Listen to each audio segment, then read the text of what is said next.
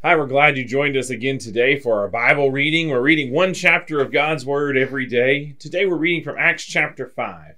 I'll read from the New King James Version. But a certain man named Ananias with Sapphira his wife sold a possession, and he kept back part of the proceeds, his wife also being aware of it, and brought a certain part and laid it at the apostles' feet. But Peter said, Ananias, why has Satan filled your heart to lie to the Holy Spirit and keep back part of the price of the land for yourself? While it remained, was it not your own? And after it was sold, was it not in your control? Why have you conceived this thing in your heart? You have not lied to men, but to God. Then Ananias, hearing these words, fell down and breathed his last. So great fear came upon all those who heard these things, and the young men arose and wrapped him up, carried him out, and buried him. Now it was about 3 hours later when his wife came in, not knowing what had happened, and Peter answered her, Tell me whether you sold the land for so much. She said, Yes, for so much. Then Peter said to her, How is it that you have agreed together to test the Spirit of the Lord? Look, the feet of those who have buried your husband are at the door, and they will carry you out. Then immediately she fell down at his feet and breathed her last, and the young men came in and found her dead, and carrying her out, buried her by her husband. So great fear came upon all the church, and upon all who heard these things. And through the hands of the apostles many signs and wonders were done among the people, and they were all with one accord in Solomon's porch. Yet none of the rest dared join them, but the people esteemed them highly. And believers were increasingly added to the Lord, multitudes of both men and women, so that they brought the sick out into the streets and laid them on beds and couches, that at least the shadow of Peter passing by might fall on some of them.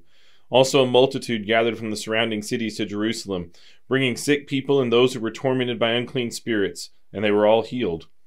Then the high priest rose up with all those who were with him, which is the sect of the Sadducees, and they were filled with indignation and laid their hands on the apostles and put them in the common prison. But at night an angel of the Lord opened the prison doors and brought them out, and said, Go, stand in the temple and speak to the people all the words of this life. And when they heard that, they entered the temple early in the morning and taught. But the high priest and those with him came and called the council together with all the elders of the children of Israel, and sent to the prison to have them brought. But when the officers came and did not find them in the prison, they returned and reported, saying, Indeed, we found the prison shut securely and the guards standing outside the doors, but when we opened them, we found no one inside. Now when the high priest, the captain of the temple, and the chief priests heard these things, they wondered what the outcome would be.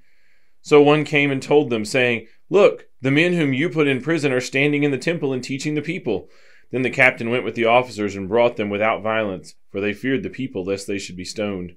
And when they had brought them, they set them before the council, and the high priest asked them, saying, Did we not strictly command you not to teach in this name?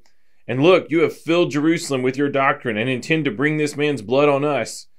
But Peter and the other apostles answered and said, We ought to obey God rather than men.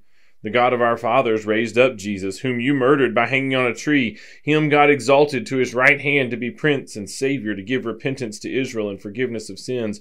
And we are his witnesses to these things. And so also is the Holy Spirit, whom God has given to those who obey him. When they heard this, they were furious and plotted to kill them. Then one in the council stood up, a Pharisee named Gamaliel, a teacher of the law, held in respect by all the people, and commanded them to put the apostles outside for a little while. And he said to them, Men of Israel, take heed to yourselves what you intend to do regarding these men. For some time ago, Theudas rose up, claiming to be somebody. A number of men, about 400, joined him. He was slain, and all who obeyed him were scattered and came to nothing.